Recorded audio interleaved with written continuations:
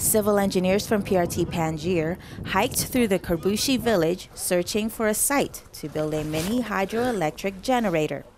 Power generators create electricity by using water flow and are often used by remote villages in the Panjshir Valley as a sole power source.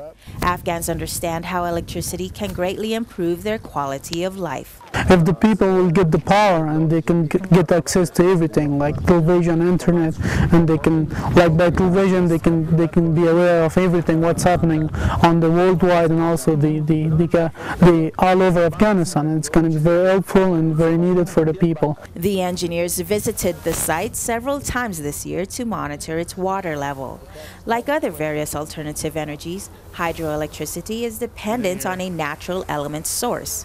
A mini-hydro is dependent on the water flow of the river. We visited in March and then we visited probably in June. Both of those time periods the water level was substantially higher. Originally we were getting 400 kilowatts to 1 megawatt. That's a fairly substantial amount of power, by far the largest plant in the province. Unfortunately, with the present water levels, we're looking more at 100 to 150 kilowatts. Lower water levels don't discount the site as a possible future location. We're trying to come up with a design that balances producing the greatest amount of power during the summer while being efficient during low periods of the time, low periods of the water season.